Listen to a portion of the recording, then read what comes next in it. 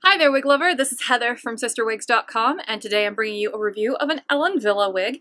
This one is called Arrow, and the color on Arrow is Caramel Lighted, also known as 20-26-19. So, yeah, let's talk about the color real quick. We're zooming in. Okay, so this color is kind of like an in-between a light golden brown and a blonde. It's made up of 3 colors mainly. It's got a number 20, which is sort of like a dark golden blonde. It's got a 26, which is sort of a butterscotch blonde, but it's got a bit of 27 in there, which is like a caramel brown, which is why it kind of looks like a light golden brown.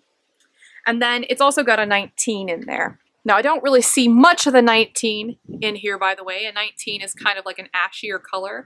And in some of the Ellen Wille caramel colors, it actually can make it look more like a sandy blonde than a caramel color. But in this particular version of the color, it has way more of that golden blonde. And so because of that, it does keep it a nice, warm, very pretty color. And it has a really nice sort of light brown root, which I'll show you a little bit more of in just a moment. So yeah, initial impressions of Arrow are generally very positive. I think this one's really, really pretty on. I also, in this particular shoot, reviewed Longing for Long by Raquel Welch, and while they have very similar textures and similar lengths, this one is way less hair. You know, Longing for Long has a ton of hair on it, so it's going to be really overwhelming on some people. But this one has a much more natural hair density. It's a lot lighter. This one only weighs 4.75 ounces, so it's almost it's a full ounce or more lighter than the Longing for Long, and all of that's from the hair. So yeah, it's just going to be easier for a lot of people to pull this one off compared to that one or something that's got a comparable hair density. Also, another thing in the favor of this particular wig is that, you know, even though it says it's a petite average cap, I find this one really comfortable on. Now, I wouldn't necessarily advocate this one for people who have an average large head or larger. But I would say that, you know, if you've got an average head, don't be scared of this one. Don't be scared. This one is very comfortable on. And it doesn't feel particularly small to me. So I might even change that on my site. So even though technically it's supposed to be petite average, to me it fits, and it feels like it fits like a regular average cap wig.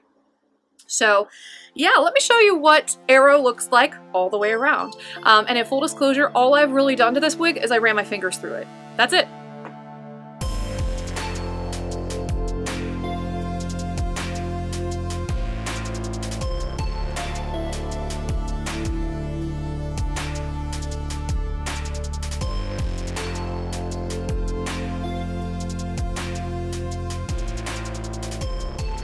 This one is super cute. Super-de-duper-de, awesomely cute. Now I do want to point out just a couple things about it that you'll want to be aware of if you decide to buy this one. Because I'm giving it like a thumbs up and a half. So almost 2 thumbs up, but not quite. So here's the reason why. This hair fiber is really dry. And by that, I mean it doesn't have a lot of silicone on it. So it's not going to be super shiny, which is going to be great for some of you. But the downside of that is it tangles really easily. Like, I've only had it on for a couple minutes and it's already starting to tangle a little bit at the ends. So, and I haven't obviously been wearing it around or anything like that. I've just literally put it on, ran my fingers through it, and I was like, oh, you know, I'm catching the little tangles with my fingers. So what you'll want to do if you buy this wig, make sure you get some kind of complimentary leave-in conditioning product. I really like Simply Styled silicone spray would be a miracle for this one, especially on the ends. Or maybe even Renew and Repair by Envy would be really good for this one. But you'll definitely want to get some kind of leave-in product to put particularly on the ends of Arrow, so that way she doesn't become a tangled, ratty mess as you wear her. Because while all long wigs tangle, and all wigs tend to give out a little bit faster because, you know, the hair quality just kind of, you know, deteriorates faster on long wigs due to friction than they do on short wigs. You have to replace them a little bit faster.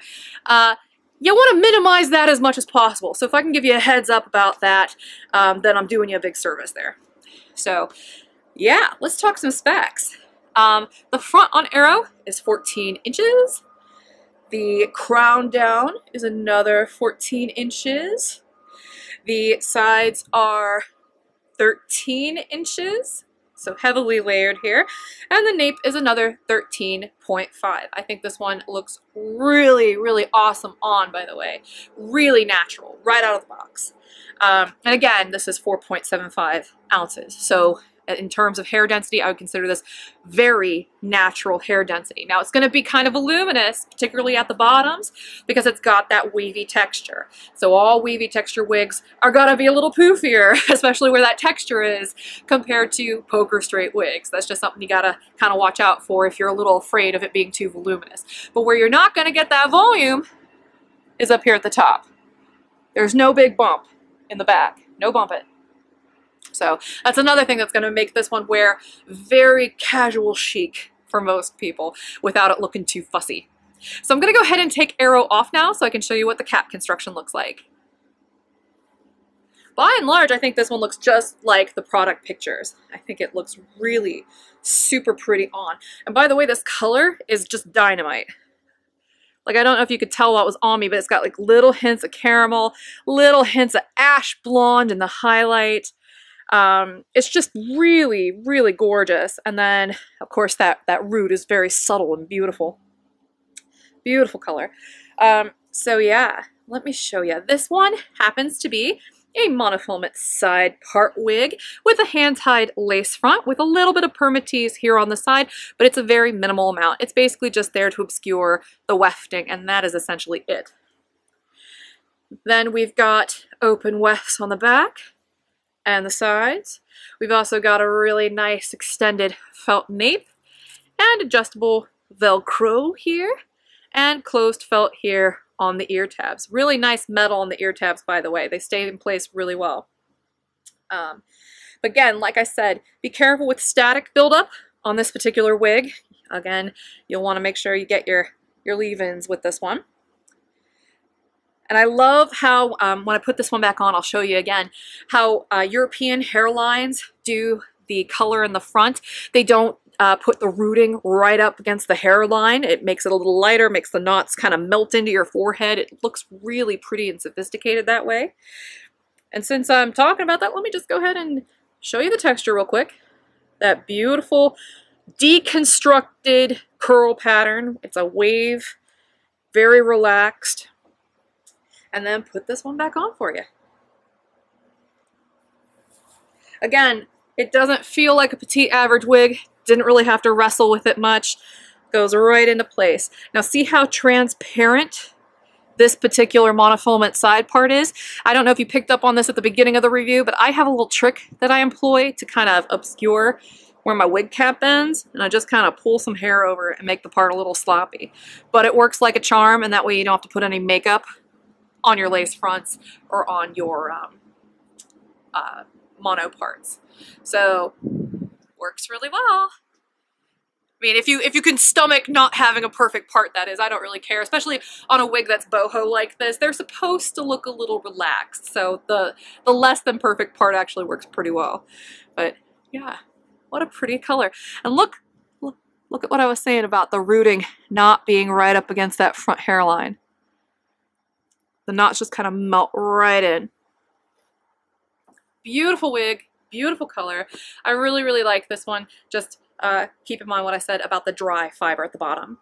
So this has been the lovely arrow that looks just like the product pictures from Ellen Wille in the color Caramel Lighted. Again, this is 2026-19. It is warmer than some of their other caramel colors, so just kind of keep that in mind as well. Some of their other caramel colors tend to be a little bit more of a sandy blonde because they got a little bit more ash mixed in them. This one does not, and it's pretty. I love it. So I'm Heather from CysterWigs.com. That's CysterWigs.com. And have a great afternoon. Look forward to doing another review for you. Bye-bye.